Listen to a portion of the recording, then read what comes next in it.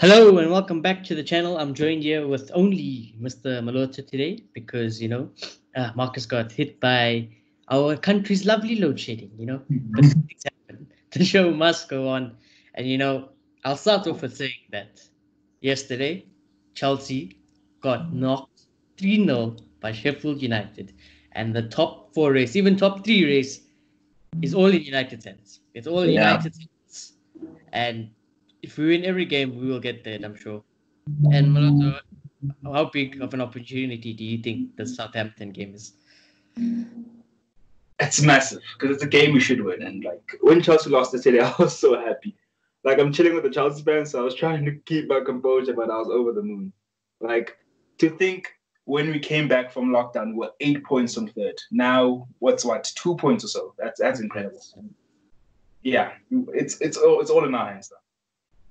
And what I will say is, though, I'm kind of worried because, every time the perfect opportunity that comes to United to get the 3 points and make that top four, we bottle it. Let's be honest, we've been bottling it, but, we didn't have the players we have now. We never had all of them fit. And there was always some issues. Now there's no excuses, and United should definitely get the 3 points. And what I will say is, if United do get these 3 points, I think for me that's because I've been on the fence a little bit about United's current form. I think for me, if United can secure those 3 points against Southampton, I think I've turned a corner, and I think I'll start to see some real progression in United's team. I don't know how you feel about that. Yeah, no, I agree. I think it'll show a lot of growth because, as you say, we've seen in the past, like the window of opportunity is open and then we've bottled it because we're not good enough. So I think with the squad, we should do it. And Southampton's not an easy team. I mean, they're doing very well right now. They beat Man City. Danny Ings is scoring every week. So they won't be easy, but I'm confident with our squad and our consistency right now that we can do it. Yeah, and definitely. And how much different of an opposition do you think Southampton is compared to the likes of the Villas we've been playing, the Brightons and all of those guys? Do you think the quality is much more? Do you think they still play similar? What are your thoughts on Southampton? Yeah, I think they play similar football to Brighton in the sense that they're very good defensively, but they know to take care of the ball. And they're a very good outlet when it comes to Danny Ings. On top of that, they're on form. So there's a lot of confidence in the dressing room. And they'll be looking at this game and saying, it's a free hit, we're safe. And yeah, let's go try and beat Man United. So I think in terms of how they play, they'll play a lot like Brighton, but maybe because of their form, they might cause us more trouble than Brighton did. Yeah, definitely. I think so. And I think, at Southampton, it's just, I don't know. I can't remember exactly what our past history is like with Southampton. But for me, I've always felt them to be like kind of the bogey team where United do slip off. I'm not sure if you remember. Yeah. What was the last result when we played Southampton? I'm sure we did. Remember when we drew 2-2 to them, like when Mourinho was around? That was horrible. Yeah, exactly. But, I think this is a massive game for United. I really hope the boys can pull it through. And I think with the way United's playing and, the way just the camp is, Ollie is, I think we can do it. Do you think Ollie will maybe be more conservative this match, as in like the play style? Or do you think he's going to try do what we've been doing to the other teams and boss the game completely, try put in 3 bags of goals there? It'll be interesting, eh? Because I feel like we saw a slight difference between the way we played against Sheffield and Brighton and the way we played against Villa. Against Sheffield and Brighton, we were extremely expensive and we were pressing very high. And I guess that's because we knew we can dominate them and score loads amount of goals against them. Against Villa, tried to go a little bit on the counter, but because we've got such big players in the midfield, we were still able to control the midfield. So in this game, knowing Ole, I think he might play a little safe and try express our high ability on the counter. So you think you could possibly see like United's all counter-attacking football? I don't think as bad as back then. I think because we've got Matic, Pogba, and Fernandes, when we get the ball, because there will be times we have to hold the ball. That's how a football match works. I think we'll be more productive than we've been in the past. We won't be like just sit back and counter and absorb so much pressure from the opposition. So I think we might even have the possession. But I don't think we'll press as high as we saw in the other games because I think he'll put respect on Southampton because they've been doing very well. What I will say is I've been seeing a lot on social media that, some United fans are kind of seeing this as a good thing that Chelsea lost in the sense that, they have a feeling United might bottle it. and might drop points against Southampton. But what I would ask you is two questions.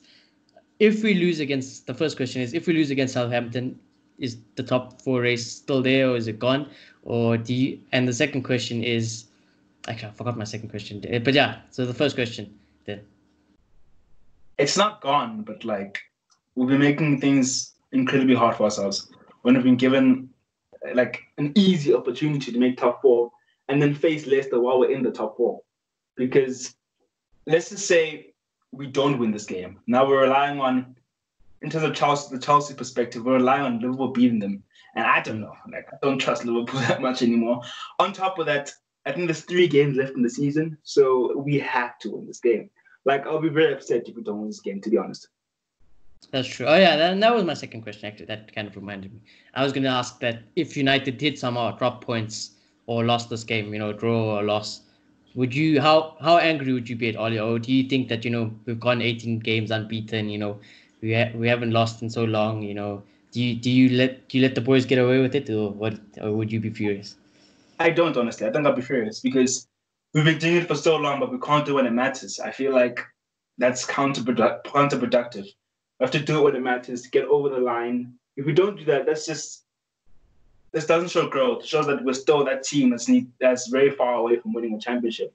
And with the squad we've got right now, we can't afford to be slipping up. The squad we've got right now, at least the starting lineup and the form we put in, that's championship form.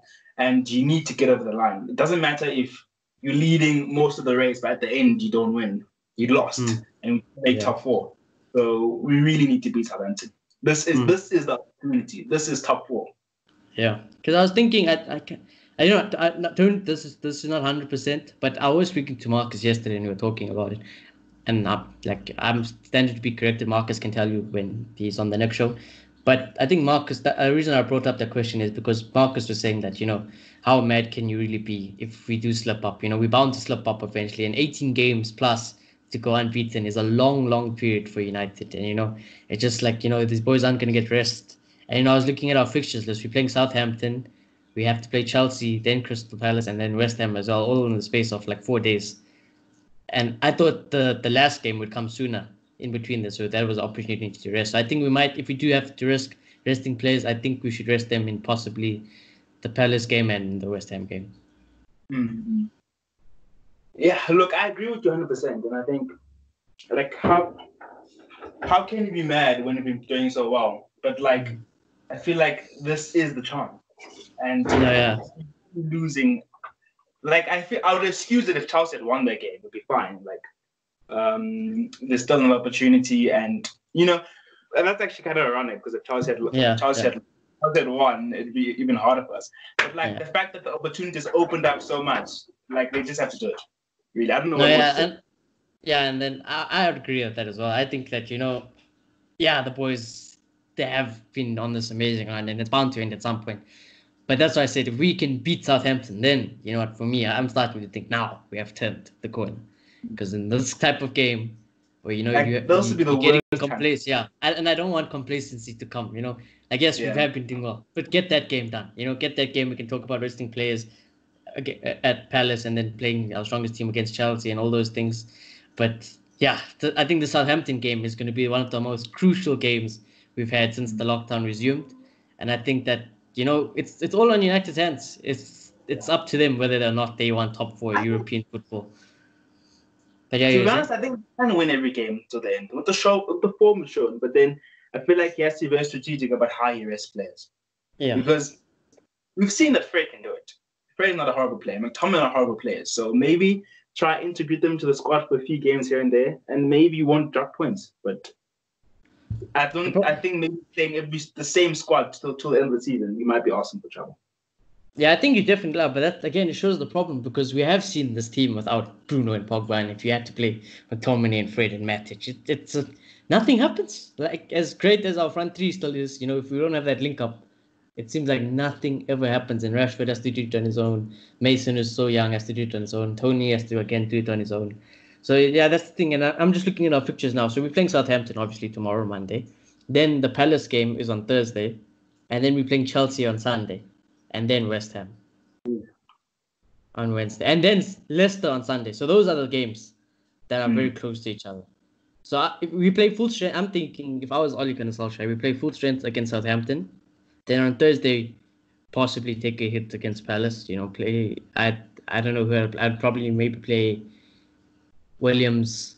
I'd maybe try play. I'll try play Fred. One of the midfielders, I think. I play one of the midfielders, and you see that it just shows how tough it is because you don't want to do so much because we've seen United without our first team players, and it's horrible. What I've noticed in the past few games is that in the second half, he doesn't start both Pogba and Bruno. And I've realized that it's kind of helped because the level doesn't drop that much. So I think don't rest them at the same time. Maybe rest one of them on one game and the other another game. Yeah, one of them. Yeah. So I think... Yeah, you see the midfield is... Like, Fred was amazing before Pogba and Bruno came. But, Pogba and Bruno have raised the quality so much in that midfield. It's like, the drop-off is ridiculous. And, we have seen our team bottle it. So, yeah, maybe take the hit against Palace. Then Chelsea, we obviously have to play full strength. Then a hit against West Ham, I would generally say that's okay. But the recent form West Ham has been in, and there's still a couple of games till we play them, so the form could drop again. But the form West Ham is in it's scary, and you wouldn't want to rest players against them either if you had it your way. Look, I'm not scared of West Ham. Like if I was to rest anywhere, I'd rest against West Ham. I'm scared of Palace because I know what they can do. They have been giant killers here and there, and they've got Zaha and they've got good players. So to be honest, if I was to rest anyway, it'd be against West Ham. You rest them against West Ham. Yeah. And then play full strength against Leicester, obviously, which is our last game. Yeah. And play considerably a strong squad against Crystal Palace. Yeah. I think if everything goes to plan, United could have the top four race sealed up quick. But I still have a feeling that this top four race is going to go down to that last game. Dude, I don't want that. I want us to be in the top four when it comes to the last game because, I don't want that pressure in my life. But yeah, exactly. Yeah. And that's why the Southampton game is so important. Yeah, I think Southampton and Leicester definitely play the first team and just try mess around with Crystal Palace and West Ham. Yeah, because I'm also looking at the league table now, right? Leicester are playing today, and we're playing tomorrow, obviously. And, okay, if Leicester wins, they get 62 points. But then you see, if United win, we can still go fourth and above Chelsea because Chelsea are on 60 points now after they lost against Sheffield. We were on 58. So it's there. And we still have to play Leicester like we said on the last day. So it's there. Top four is there. And, United have to secure it. They have to secure it. And, we've seen so many weird results after lockdown resumed. We've seen Liverpool lose points. Yes, people will say that, they're complacent. And that's fine. I'm happy with Liverpool guys being complacent, their fans being complacent. I think that's their problem. But we've seen City also drop silly points here and there. We've seen Chelsea getting I've been watching a lot of Chelsea. They've been getting lucky on their games. And they finally got a result they deserved, which was against Sheffield. And, United, by that first opening game against Spurs, we've been pretty good. And we are one of the best teams in the league at the moment. So, yeah, I don't want to be disappointed. To me, this is a big game. It's a very big game, and I think United and Oli, and I think they will take this game very seriously because Oli did say what a dangerous team Southampton can be, and I'm looking forward to it. Yeah, and I think with the way United are playing, that they should get the results. And before we go to the predicted 11, is there anything more you want to say on Southampton?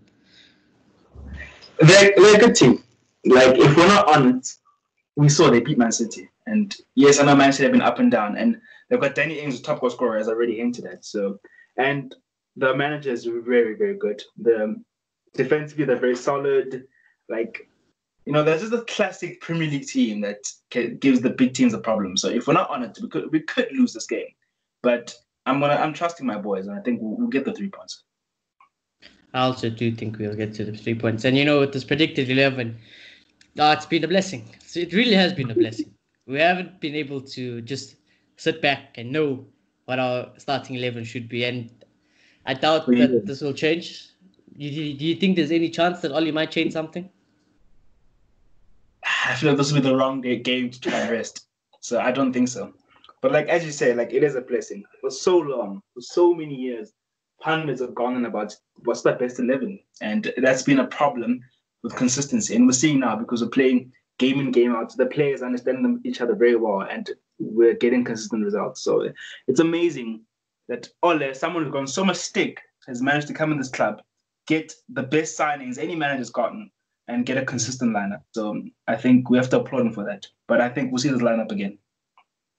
I also think so. I'm just, again, like the importance of resting our players it's very crucial. But it's so tough.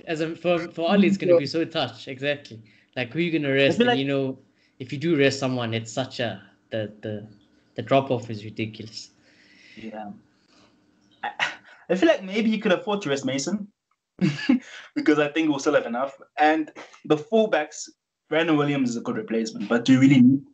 I guess Wan-Bissaka all is good. So maybe play Brandon Williams or Wan-Bissaka. I don't know.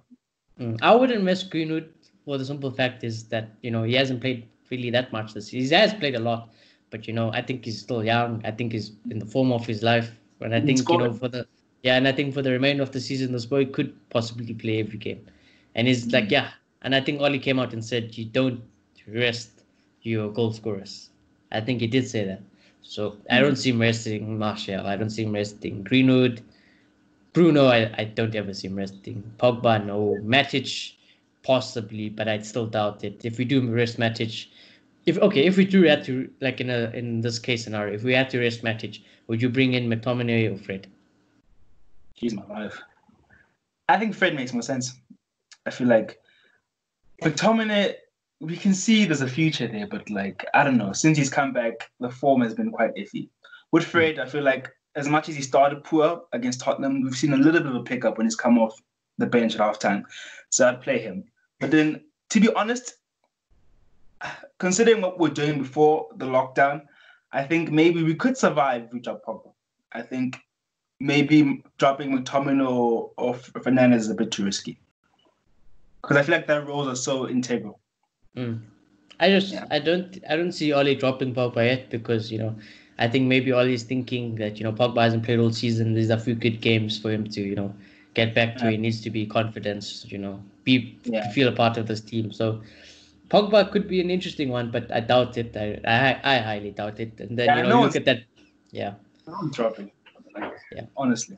And if you look at that back line also, unless you said unless it's one of the fullbacks for Williams, I don't see that back line changing. Yeah.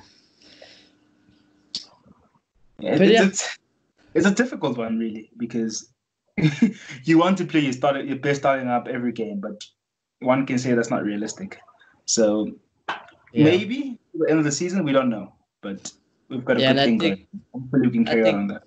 Yeah, and I think the fans are kind of split on when to rest, when not to rest. Some fans are like, no, this first team should be able to play every game from now till the end of the season at least. They should be that fit. And you get other guys saying, no, we shouldn't do that. We run a risk of injury. Or, if someone is super tired, they could pull a late hamstring. And we don't want that. We just got our team back after this whole lockdown scenario. And we finally have had them for a few weeks, and we don't want anything to happen to them. We want to protect them. So I do get both case scenarios where people are saying don't rest, and I do get the scenarios where people say rest. But I think for this game, I'm gonna lean on the side of don't rest as well, because like I said, this game is very important, and I really, really want the 3 points. And I think Oli does have to get the 3 points. I think this team needs the 3 points, and then hopefully, we can have some breather. I think there'll be less pressure. And, I think we should get the results. So, what is your score prediction? I don't think we'll thrash them. I don't think we'll be as easy as the other teams, but I think we'll win. And I think, as we've hinted at, this will be a statement win. Like in the past, we've struggled with games like this, and I think we will slay our demons, and I think we'll beat them 2-0. Similar to mine, I'm going to go with 2-1. I think this is going to be a squeaky bum game. I'll be honest with you. I do think it's going to be really tough. But I think I'm looking forward to it, and I cannot emphasize how important this game is. Yeah. But anyways, thank you all for watching. Please do consider hitting that like button and subscribing if you haven't already. And to everyone who watches our videos, huge shout out and thank you to you. We appreciate the support. And feel free to express your thoughts and opinions down in the comments below, and we'll check in the next one.